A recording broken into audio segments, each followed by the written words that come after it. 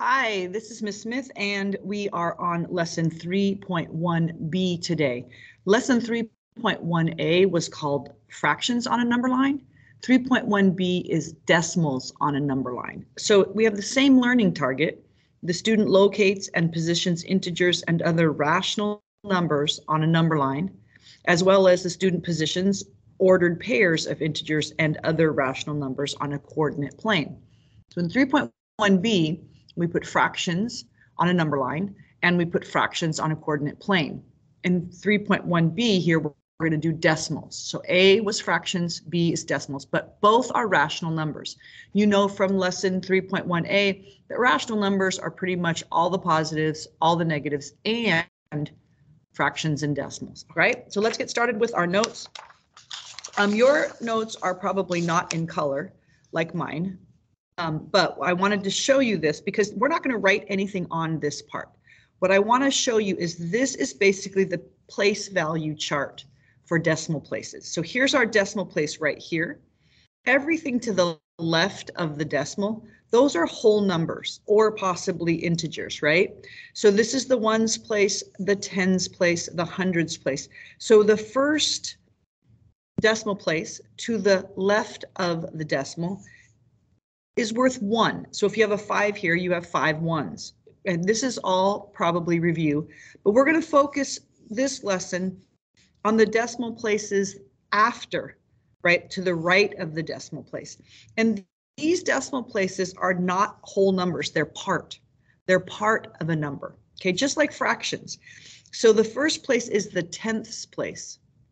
The next place after the decimal is the hundredths. The next place after the decimal is the thousandths. Now, we're going to talk about what that means, especially as it relates to fractions and as it relates to number lines.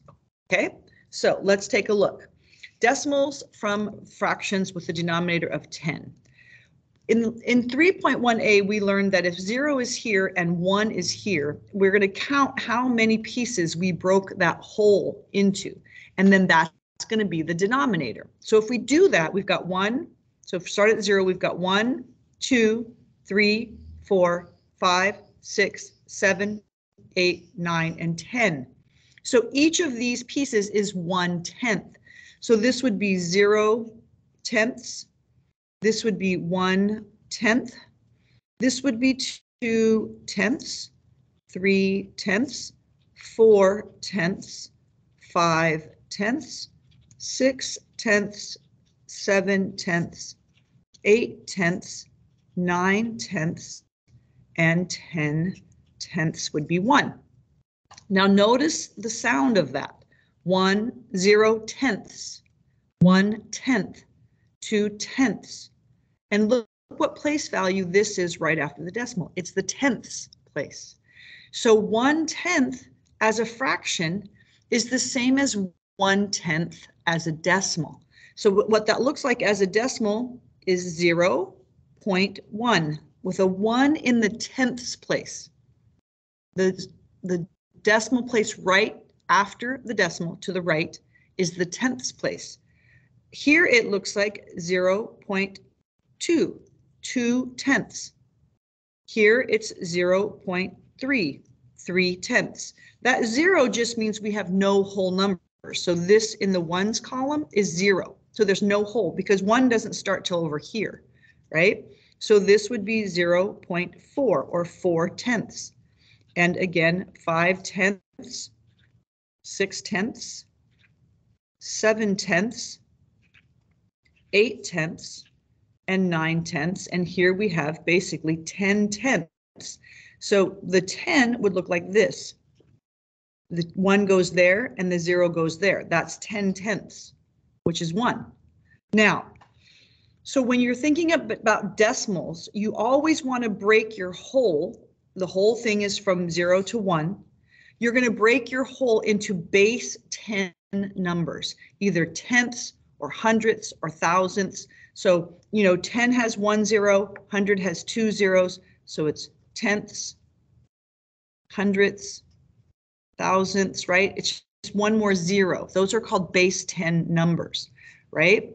So when you think about decimals, they're doing the same thing as fractions, but you're always going to cut up your whole into either tenths, like it's going to be 10 pieces, or it's going to be 100 pieces, or it's going to be 1,000 pieces. Okay, so that your denominator is either going to be 10 like it is here, or it's going to be 100, or it's going to be 1,000. It's always going to be a base 10 number in the denominator. Okay, and then this is the tenths place. Let's look at the hundreds. Okay, so the next decimal place after the tenths is the hundredths. So let's look at that on a number line. Okay, so let's look closely here. Here's the 0 and here's the 1. All right, so you have 0 hundredths, and then you've got 1, 2, 3, 4, 5, 6, 7, 8, 9, 10 to get to the 1/10th place. Okay, so if you think about this as 1/10, 2/10, 3/10, 4/10, 5/10, 6/10, 7/10, 8/10, 9/10, 10/10, right? This is, if we think about it in terms of hundreds, so there's the 1/10, there's the 2/10, 3/10, 4/10, 5, but what is that 0 afterwards, right? What is that 0? That's a 0 in the hundredths place.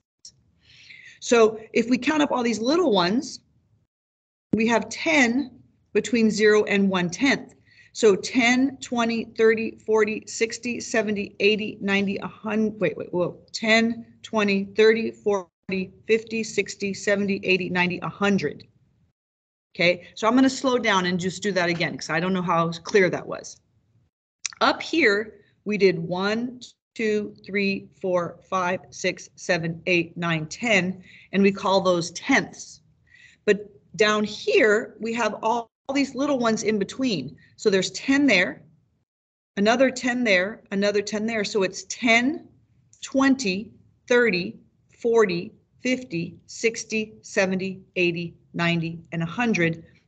So because we're counting all these little tiny ones, there's 10, and then 10 more, and then 10 more. So when we break up from 0 to 1, we've broken it into 100 parts. So the denominator is now 100. And here, from here to here, we have 10 of them. 1, 2, 3, 4, 5, 6, 7, 8, 9, 10. We have 10 100ths. So 10 100ths is written like this, 0.10. That 0 is in the hundredths place. Notice, though, that 10 100ths is the same as 1/10. Or, right, 1/10 as a fraction, 1/10 as a decimal, 10 100ths as a fraction, 10 100ths as a decimal. It's just that the pieces are a lot smaller, right? 10 100ths is 10 tiny little pieces. 1/10 is one, little bit bigger piece. It's just like what we were doing with fractions. Decimals and fractions basically do the same thing. So let's figure out what this dot is right here where this blue arrow is. What is that? I'm going to zoom in a little bit for you so we can look at this a little more closely. Maybe I'll try to. Okay, let's zoom in. Where is that right there, that blue arrow? Well, let's figure it out. If this is 10 and this is 20, this is going to be 21, 22, 23, 24, 25. So that's going to be 0.25.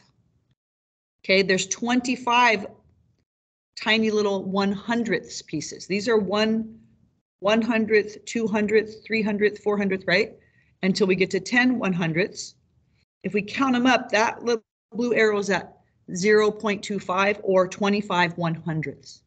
Okay, let's figure out what this one is. If this is 30 100ths, that's 31, 32, 33, 34, 35, 36. That's 0.36 100ths. Okay, let's do this blue one down here. Here is 0.70.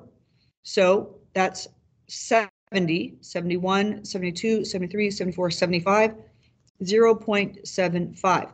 And the reason it's 0 in the front, remember, is because we haven't gotten to 1 yet. Once we get past 1, then we would have 1 in the front. And then once we get past 2, we would have 2 in the front. But we haven't gotten to a whole number yet. These are still just parts of the whole. All right? Now, fractions are two ways basically to write the same thing. So look at this. We've got 0 to 1, and we've got 1, 2, 3, 4. We have 4, so we know that the denominator is fourths here. right? We know this from our fraction lesson that the denominator is 4, and we now have broken this into 4 pieces. But how do we translate that into decimals? Remember, for decimals, we either have to break this into 10 pieces for tenths, or we have to break this into 100 pieces for hundredths, right? So if we think about how we can do this, 1/4, if we had 100 pieces in here, look, we would have 25 pieces right here. We would have 50 pieces right here. We would have 75 pieces right here, and then 100 pieces right here. So if we follow this down, right? If we follow this down, this is 0.25, or 25 100ths, is the same as 1/4. Because we're pretending like we've broken this into 100 pieces. If we follow this down, right, 50 100ths, or 0.50, or even just 0.5, that's a half. 2/4 is 1/2. We know this. 5/10 is 1/2. 0.5 is 1/2. 50 100ths is 1/2. 50 100ths as a decimal, that's 1/2. 2/4 is 1/2, right? So 0.5 or 0.50. Okay. Down here, we have 0.75. Because if we broke this into 100 pieces, there'd be 25 here, another 25 here, another 25 here, and another 25 here, which means 25, 50, 75, 100. All right? Fractions and decimals tell you the same thing, but with decimals, the denominator always has to be 10 or 100 or 1,000. So the pieces have to be either tenths or 100ths or tiny little pieces that are thousandths. Okay? So if you think about 1,000th, if that's 100th right there, that little piece right there, 1,000th would have 10 pieces in between those two little pieces, right? 1,000th is a little tiny piece. All right, let's keep going. Let's put these on decimals on number lines and on coordinate planes now. And we'll zoom back out so we can see the whole page.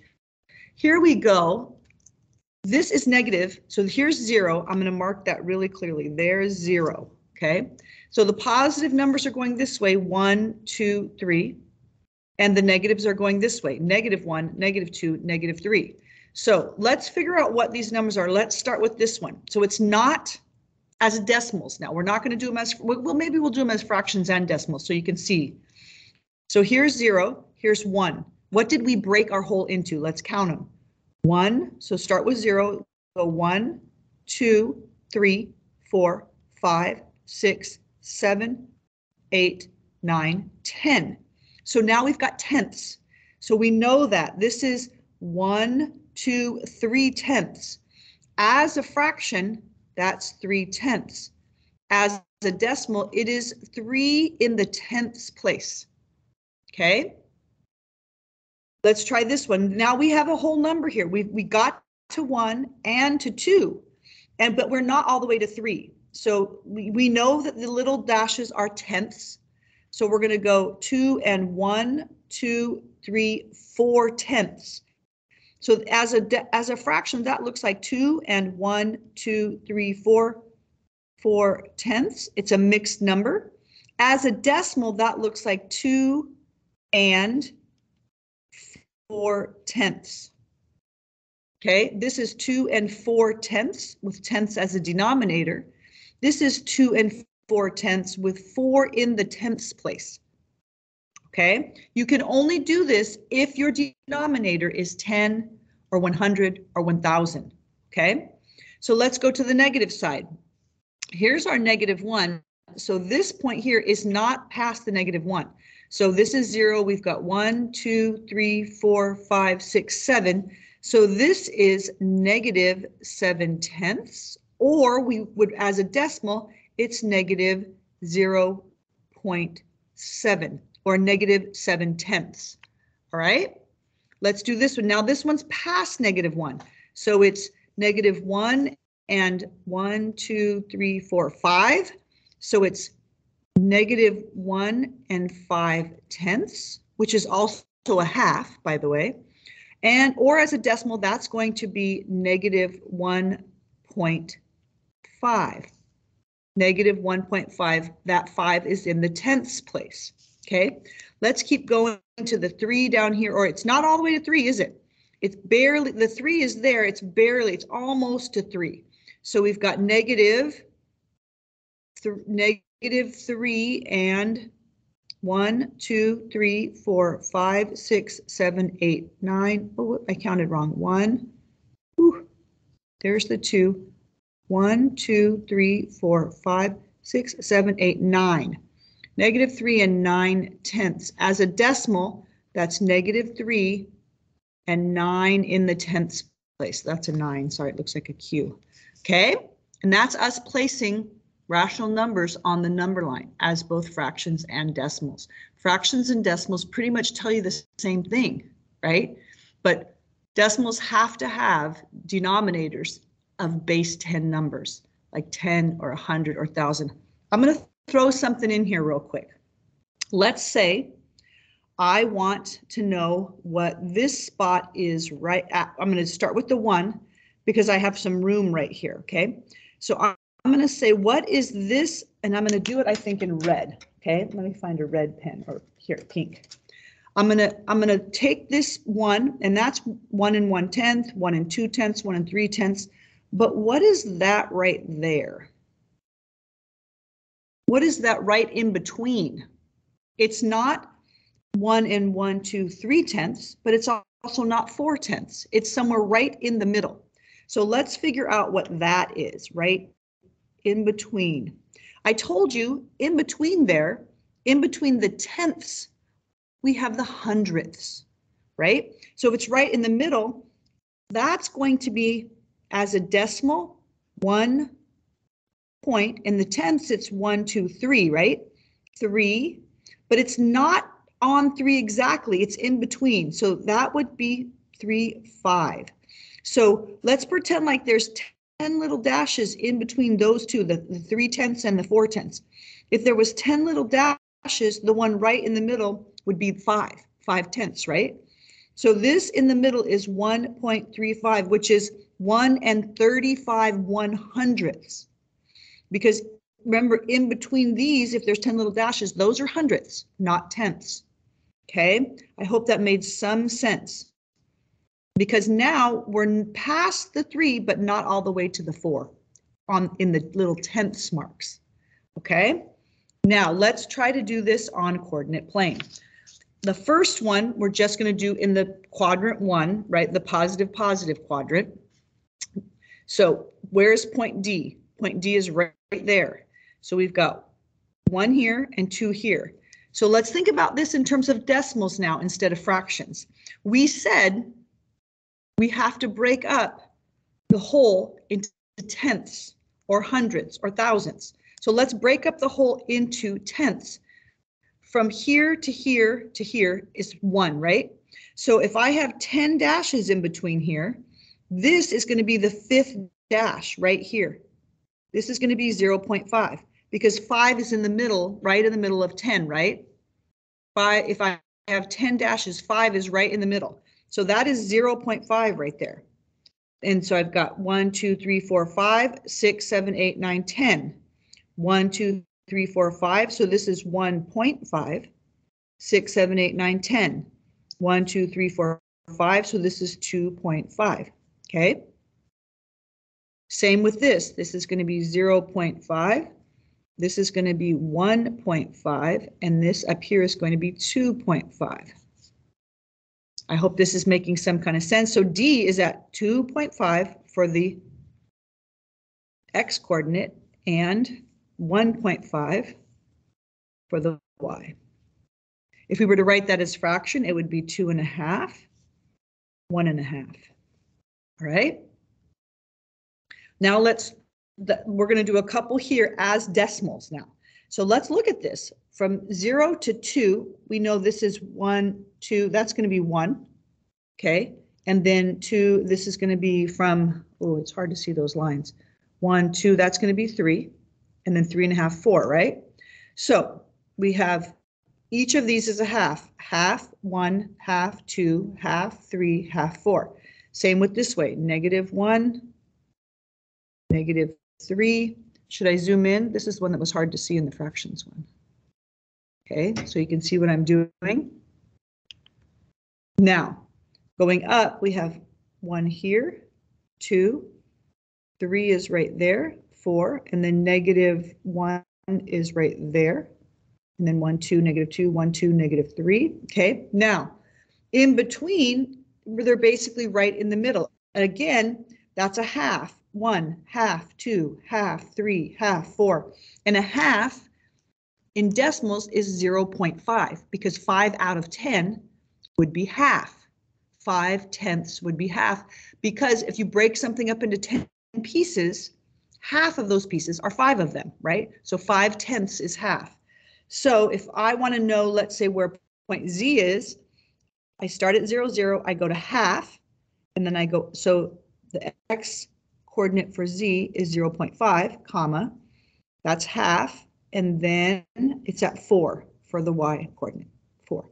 So not all the way to 1, just to half, and then up 4, okay? Let's do Q. Q is at, if I'm going to go to the left, so that's negative, -1, -2, so Q's at -2, then I'm going to go down to, let's see, there's -2 there, but it's not all the way to -3, so -2.5. So if you need to pause the video and re-look at this, ask questions, please do. Decimals and fractions basically tell you the same thing. They're parts of a whole. But decimals have to have a base of 10, denominators of 10, 100, 1,000, so on, because the place values are in tenths, hundredths, thousandths. All right, 3.1b, decimals and on a number line and a coordinate plane.